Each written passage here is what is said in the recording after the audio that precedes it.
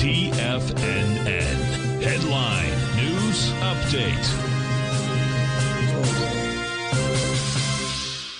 Okay, folks, this is Larry Pesavento for TFNN doing a minimized version of my show. I'm under the weather, seriously. I'm not seriously, but I'm not feeling too good.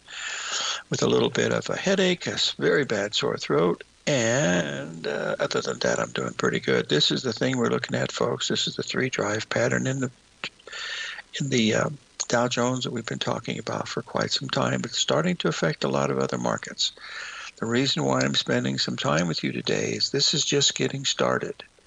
Where we are, based on this chart right here, is someplace right about here or right about there. So we've got to go way down here. We got another couple thousand points to go.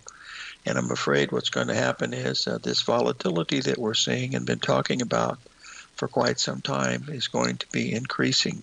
So make sure, you might think you're smart and not use stops and stuff like that, but I would suggest that you really try to use stops to protect yourself, because it's not how much money you make, it's how much money you don't lose. That's the real key to what we're looking at right here. Now, what I'm going to do here, I'm going to finish up this segment, and I'm going to try to do the next 10 minutes to go over the positions that we have on for our folks. I'm getting emails saying, what do we do now? What do we do now?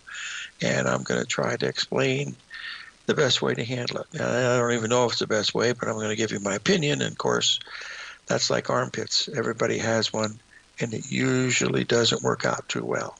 Okay, now we've got some charts coming up here right before the break. So I'm going to come in now and go down into my Ensign. And I think what we'll do is we'll start out here with this daily chart of the Dow. As you can see here, we are down. We sold it right here at 43570. And now we're down here, and we made new lows here. We've had a very good rally here today, folks. We've rallied 200 pips. Let me just show you what's happened. And this is a good thing. You see, there's your first really good rally. You've rallied 100, 900. You've rallied 250 pips. This is very, very good. Now, there's where we were yesterday, if you remember me telling you. Okay, now, what you want to do, just to see if this stuff really works or not, is take that high right there and see if that's going to stop it right there.